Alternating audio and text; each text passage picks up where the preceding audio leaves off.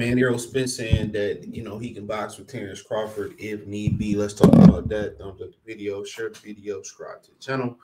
Next subscribe button is the bell icon button. Hit all notifications, Christians notifications. We go live or drop a video. He said that on the Brian Custer Last Stand podcast he did. Obviously, he's starting to make waves. He keeping the fight relevant right now in the beginning. Before the press tour kicked off, it was Terence Crawford kind of carrying the weight. Right now, Errol Spence is the sound clip that keeps giving.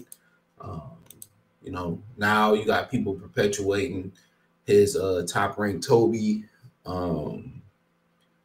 Basically calling him top-ranked Toby, calling him Kunta Kinte on $1 million worth of game.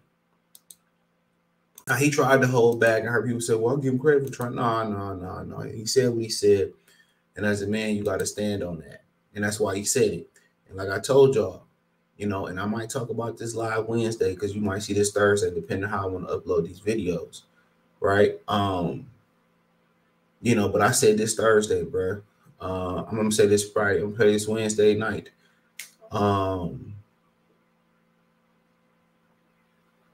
That... they perpetuate that stuff, bro.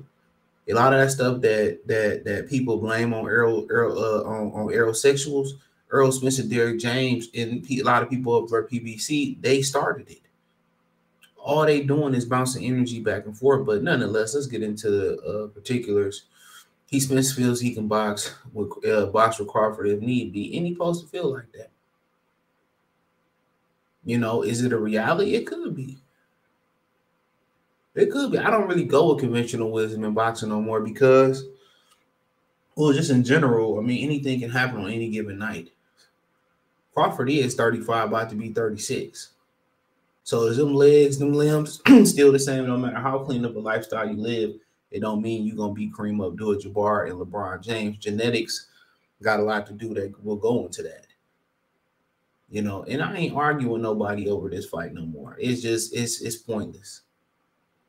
I think I might do a film breakdown in a week, live on Instagram or whatever, or I'll try to download it and put it as part of the membership. So people who's a member, you can just watch the breakdown again. If you don't catch it on what I got on Instagram, you just gonna have to pay for the membership on YouTube. Well, let's get into it. Check out the Boxing News welterweight playlist.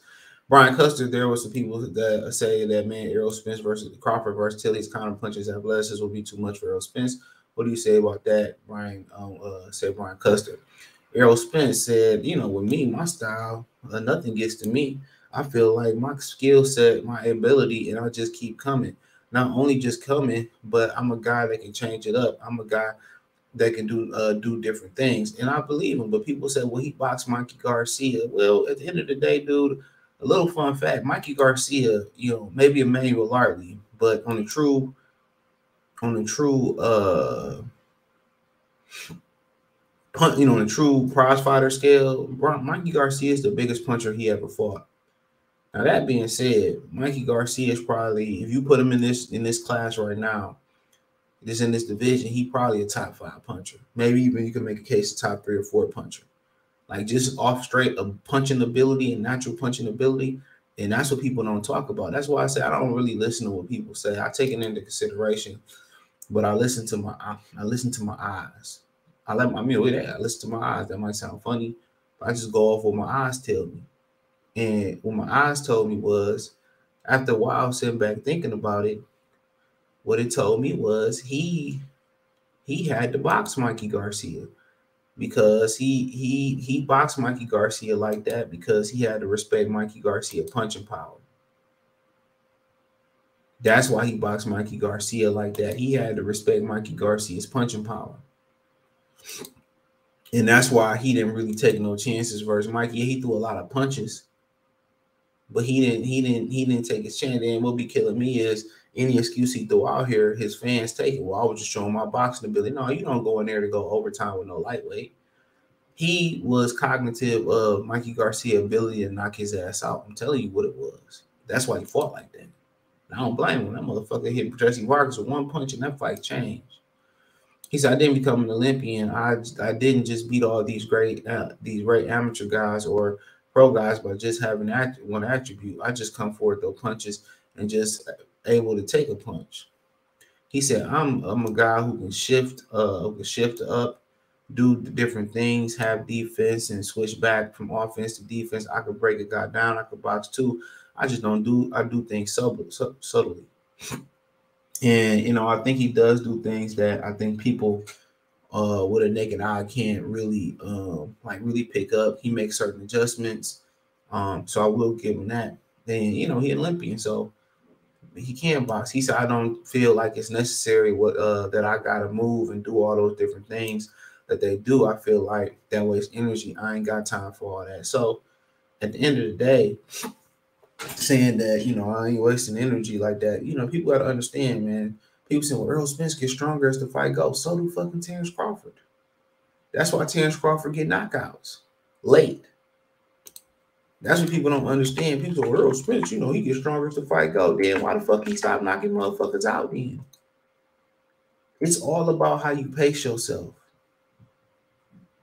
That's what it's about. Errol Spence is very efficient. He don't waste no unnecessary energy.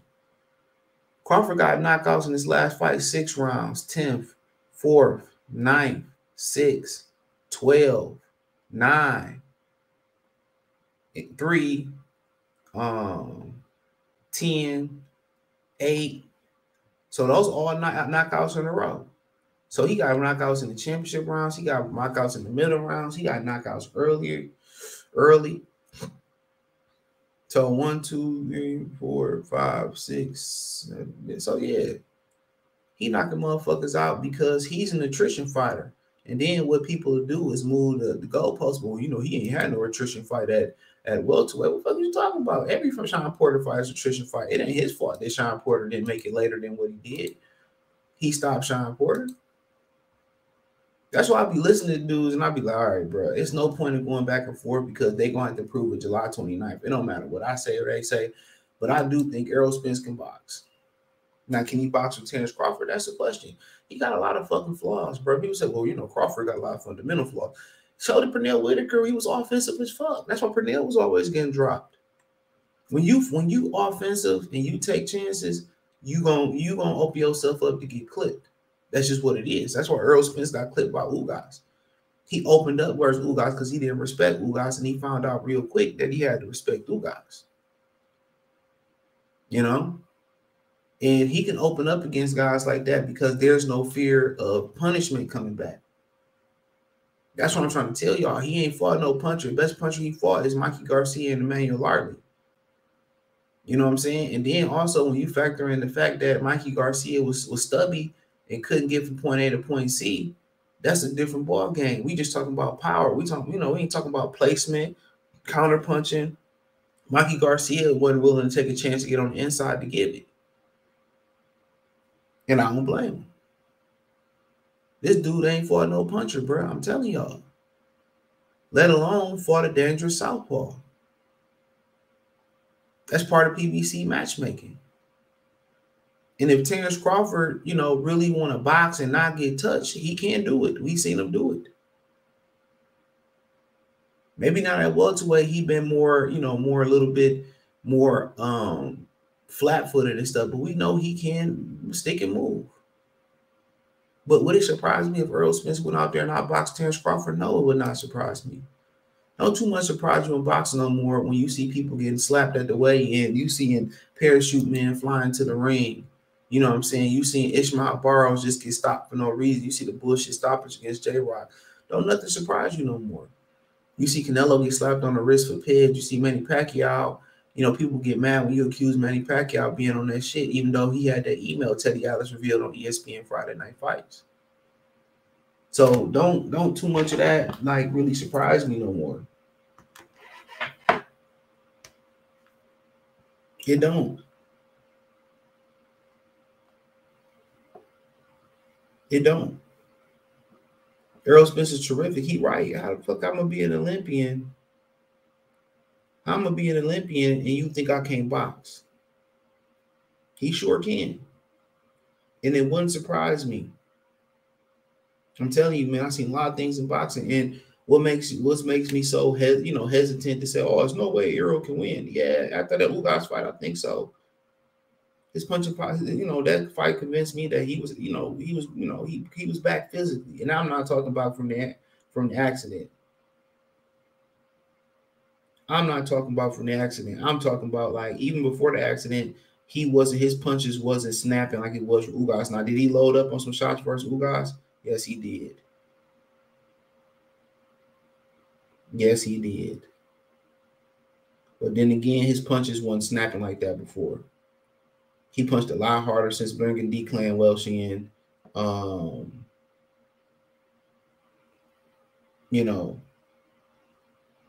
he does some things in there to the naked eye where people be like, okay. But there are a lot of fundamental flaws. There's more fundamental flaws in his game than it is a Terence Crawford game.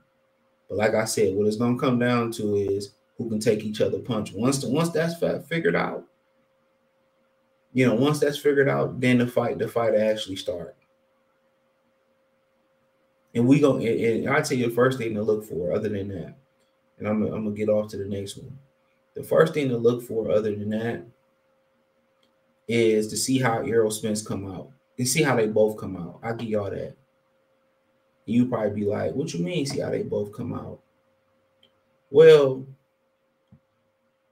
if Errol Spence truly don't respect Terence Crawford as a fighter, his resume for real, like he really saying, one minute he say respect him, the next minute he don't say respect him.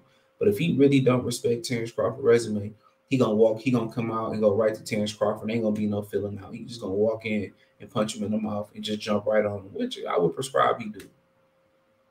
Older fighter, do it. And Terence Crawford, how he come out is also going to be indicative to do he believe he can win a decision or not in Las Vegas. So, like I said before, you see some people say, well, Crawford got to win it early. Crawford got stoppages late. What are we talking about? Errol Spence is the one that's fading in fights. But I'm not going to get y'all too much. So, thumbs up the video, share the video, subscribe to the channel. The subscribe button is the bell icon button. Hit all notifications, increase your chance. Get notifications. We go live or drop video financially. Want to support the channel? Cash App $ CJ Good 313, Venmo CJ Good 313, PayPal link in the description. Hit the link tree. Find me on Twitter, Instagram, Spotify, Anchor, Cash App, Venmo, PayPal, Apple Podcasts, Google Podcasts, the whole nine. Appreciate the love and support.